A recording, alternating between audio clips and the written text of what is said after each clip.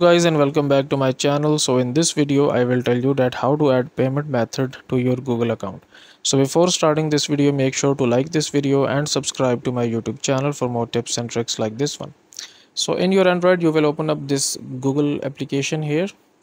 Then you need to tap on your Google account at the top right here and tap on manage your Google account, and then basically scroll these options to the last, and here we have payments and subscriptions. Click on it, and then here we have this payment methods. So click on manage payment methods, and it will open up this web page in a browser.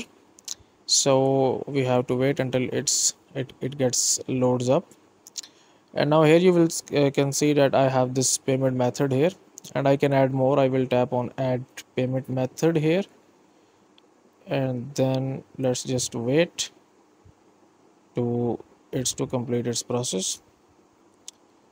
Okay, just now here you have to basically add your credit card. So you will just enter your card number here, the date of expiry and the CVC number, and then you will just save it, and then a new payment method will be added to your Google account. So that's it for this video, guys. If you find it useful, kindly like this video and subscribe to my channel, and I will meet you in the next video.